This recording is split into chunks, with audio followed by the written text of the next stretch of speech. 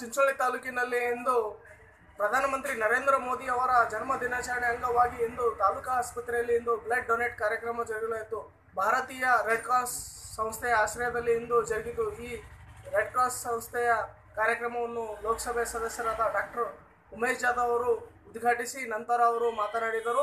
ಈ ಸಂದರ್ಭದಲ್ಲಿ ಚಿಂಚೋಳಿ ಶಾಸಕರಾದ ಡಾಕ್ಟರ್ ಅವಿನಾಶ್ ಜಾಧವ್ ಮತ್ತು ತಾಲೂಕಾ ಪಂಚಾಯತ್ ಅಧ್ಯಕ್ಷರಾದ ರೇಣುಕಾ ಅಶೋಕ್ ಚೌಹಾಣ್, ತಾಲೂಕಾ ದಂಡಾಧಿಕಾರಿಯಾದ ಪಂಡಿತ್ ಬಿರಾದರ್ ಮತ್ತು ಡಾಕ್ಟರ್ ಗಫರ್, ಪ್ರೇಮ್ ಸಿಂಗ್ ಜಾಧವ್, ಅಜಿತ್ ಪಾಟೀಲ್, ಜಗಜೀವನ್ ರೆಡ್ಡಿ ಮಿರಾನ್, ಜಗದೀಶ್ ಸಿಂಗ್ ಠಾಕೂರ್ ಮತ್ತು ಉಮಾ ಪಾಟೀಲ್ ಮತ್ತು ಸಂತೋಷ್ ಗಡಂತಿ ಮತ್ತು ಅನೇಕ ಪಕ್ಷದ ಮುಖಂಡರು ಮತ್ತು ಸಾರ್ವಜನಿಕರು ಉಪಸ್ಥಿತರಿದ್ದರು.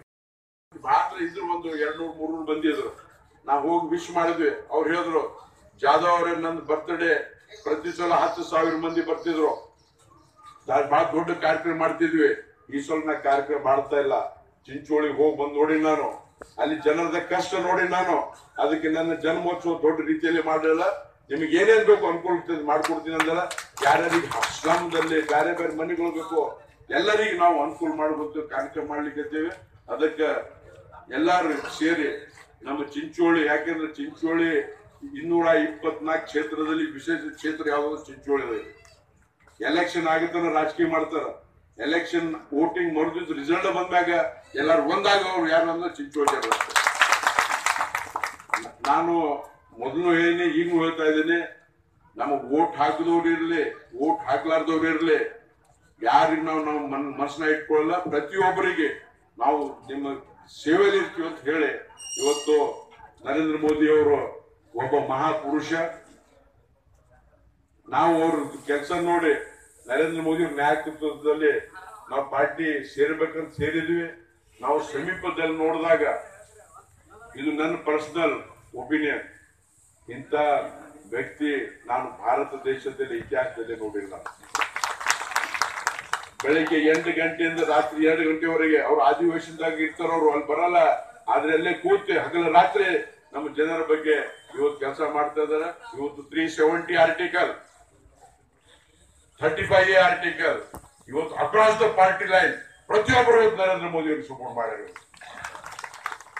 ಕೆಲವರು ಒಂದ್ ದಿವಸ ರಾಜ್ಯಸಭೆದಾಗ ಅಪೋಸ್ ಮಾಡಿದ್ರು, ಮರುದಿವಸ ಲೋಕಸಭೆ ಅಂತ ಬಂದಾಗ ಅವರೇ ಆ ಕಾನೂನನ್ನು ನಾವು ಅಲ್ಲಿ ಬಾಯ್ಕಾಟ್ ಮಾಡಿ ಇಂಡೈರೆಕ್ಟ್ಲಿ ಇದಕ್ಕೆ ಸಪೋರ್ಟ್ ಮಾಡಿದ್ರು.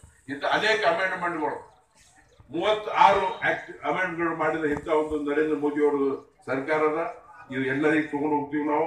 ಅದಕ್ಕೆ ಇವತ್ತು ತಾವೆಲ್ಲರೂ ಬಂದೆ ಮಾಡ್ಲಿಕ್ಕೆ ಬಂದವರಿಗೆ ನಾನು ಇವತ್ತು ನರೇಂದ್ರ ಮೋದಿ ಅವರ ಜನ್ಮೋತ್ಸವ ದಿವಸ ತಾವು ಬಂದಿದ್ದಕ್ಕೆ, ರಕ್ತ ಡೊನೇಷನ್ ಮಾಡಿದ್ದಕ್ಕೆ, ಇದು ಒಂದು ಬಹಳ ಒಂದು ದೊಡ್ಡ ನಮ್ಮ ಮೇಲೆ ಒಂದು ಋಣ ಇಟ್ಟಿರಿ. ಆ ಋಣನೂ ನಾವು ತೀರಿಸ್ಲಿಕ್ಕೆ ನಾವು ಪ್ರಯತ್ನ ಮಾಡ್ತೀವಿ ಅಂತ ಹೇಳಿ ಇವತ್ತು ನಿಮ್ಮ ರಕ್ತ ಸಾಯವನಿಗೆ ಪ್ರೊಫೆಷನಲ್ ಡೋನರ್ ಬೇರೆ, ಪ್ರೊಫೆಷನಲ್ ಅಂದ್ರೆ ರಕ್ತ ಮಾಡೋರು ಬೇರೆ ಇರ್ತಾರ. ನಿಮ್ಮ ಪವಿತ್ರ ರಕ್ತ ಇವತ್ತು ನೀವು ದಾನ ಮಾಡ್ತಾ ಇದ್ದೀರಿ. ನಿಮಗೆ ಮತ್ತೊಮ್ಮೆ ಸಾಷ್ಟಾಂಗ ನಮಸ್ಕಾರ ಮಾಡಿ ಇವತ್ತು ನಮಗೆ ಮತ್ತೆ ಬೇರೆ ಬೇರೆ ಕಾರ್ಯಕ್ರಮಕ್ಕೆ ಹೋಗ್ಬೇಕು. ಶಾಬಾದ್ ವಾಡಿಯಲ್ಲಿ ಕಾರ್ಯಕ್ರಮ ಇದೆ, ತಾವೆಲ್ಲರೂ ಬಂದೆ ಈ ಕಾರ್ಯಕ್ರಮಕ್ಕೆ ಬಹಳ ಒಳ್ಳೆ ರೀತಿ. ಇದು ಆದ್ಮೇಲೆ ನಿಮ್ ಕ್ಯಾಂಪ್ ಆದ್ಮೇಲೆ ನಾವು ಇನ್ನೊಂದು ಕಾರ್ಯಕ್ರಮ ನಾವು ಇಟ್ಕೊಂಡಿದ್ದೀವಿ. ನಾವು ಹೊರಟ್ ಲ್ಯಾಂಗ್ವೇಜ್ ಆಗಿ ಹೇಳ್ತಾರೆ, ಹೊರಟ್ ಲ್ಯಾಂಗ್ವೇಜ್ ಅನ್ಪಾರ್ಲಿಮೆಂಟರಿ ವರ್ಡಲ್ಲೂ ಹೊರಟ ಭಾಷೆದಲ್ಲಿ ಬೊಮ್ಮ ಅವ್ರಿಗೆ ಏನಾದ್ರು ಗೊತ್ತಿಲ್ಲ. ಇವತ್ತು ಗೋ ರಕ್ಷಕರನ್ನು ನಾವು ಹೇಳಿಕತ್ತೀವಿ. ನಮ್ಮ ಊರಾಗ ದನ ಕಾಯವ್ರು ಅಂತಾರೆ. ಗೋ ರಕ್ಷಣೆ ಮಾಡೋರಿಗೆ, ದನಗಳಿಗೆ ಯಾರು ಮೇವು ಹಾಕಿ ಮನುಷ್ಯರಂಗೆ ಬೆಳೆಸೋರಿಗೆ, ಪ್ರೀತಿ ಕೊಟ್ಟವರಿಗೆ ಐಡೆಂಟಿಫೈ ಮಾಡಿ ಅವ್ರಿಗೆ ಕರೆಸಿ ಒಂದು ಸನ್ಮಾನ ಮಾಡ್ಬೇಕಂತ ಹೇಳಿ ನಾವು ಸನ್ಮಾನ ಮಾಡ್ತಾ ಇದ್ದೀವಿ.